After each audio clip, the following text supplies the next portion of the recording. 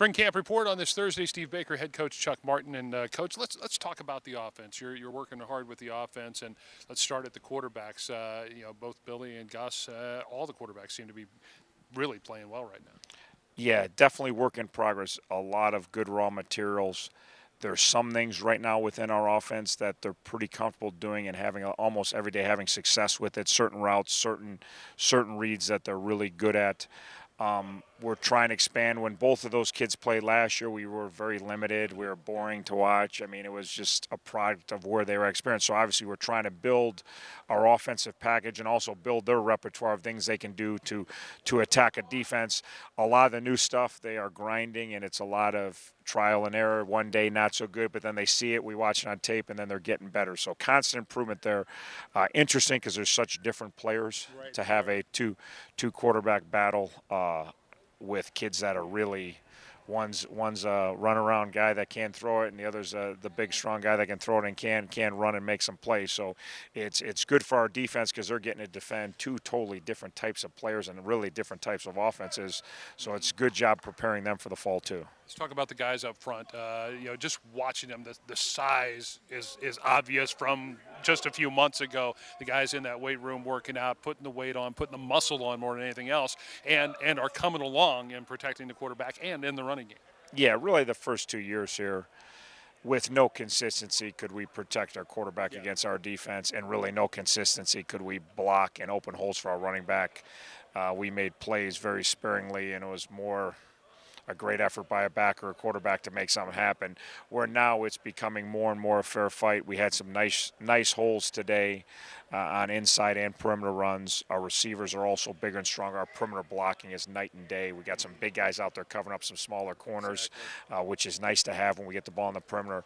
And then our pass pro is really, ways to go, but really coming on in our understanding and then our willingness to put our big body in front of people. So we're going freshman, senior up front, but we're seeing a lot of good things out of that group, and they've got a ton of room to improve, but they're going to improve because they really love this game. Briefly about the running game, let's talk about the backs again.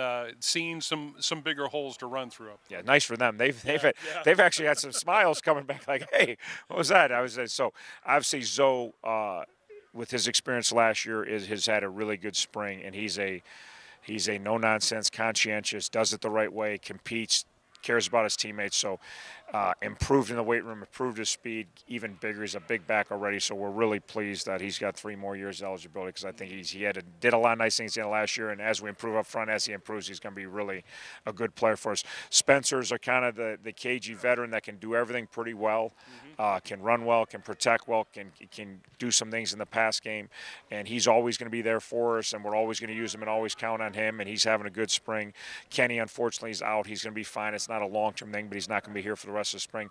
And then Maurice and Leonard are just the 2 true freshmen, still do great things every day. They're still, like our quarterbacks a little bit, just there's a lot of new stuff to them that they're taking at their pace, which is fine, but to continue to get them to play at a faster pace all the time. But obviously we know Mo and his speed, he's made some big plays in spring, and then Leonard is coming off his season-ending injury, and he's working his way back into it. So we feel good about the group. You get Kenny back in the mix, I feel like you got 5 guys that can really help us win games. So let's talk about the wideouts. These guys, at least from what I've seen in practice, are really coming along. You talk about Huddy. James Gardner had a great catch today, but the littlest guy on the field, Jared Murphy, just had a great day today. Yeah, and no surprise there with Murph that we protect and let Murph do his thing, and he's a great route runner, has great instincts, and he's tougher than nails, and he's got great quickness that Murph's going to make plays. He has for the 2 years I've been here. Rowe, who's home for a funeral, is going to miss today and Saturday, but Rowe's had a great spring and really back to just relaxing and playing football and not putting the weight of the world on his shoulders like I think he did at times last year. And him and Murph are furthest ahead, and they should be. They got a ton of game experience. Huddy's the one that is in that next group that's really kind of joined Murph and Rowe as our starters right now. And that cut, those 3, Huddy's doing great things, catching the ball, playing the game the right way. Then you got that younger group who's a notch below, but you saw James today in his capable. Luke Mayock's making plays. Cedric Assay's made some plays. Kyle Rowe, walk-on, redshirt freshman's making plays. So there's a number of young guys that aren't at that top tier yet, but we're happy they're twos because they're pretty good twos for us right now. They are indeed. We'll talk defense next week when we talk to you before the spring showcase. But yeah, you got to be pleased with what you're seeing overall from the team in spring so far. Yeah, we've really had one day where just out of this 8 practices, I didn't think our offense competed the first day after spring break very hard.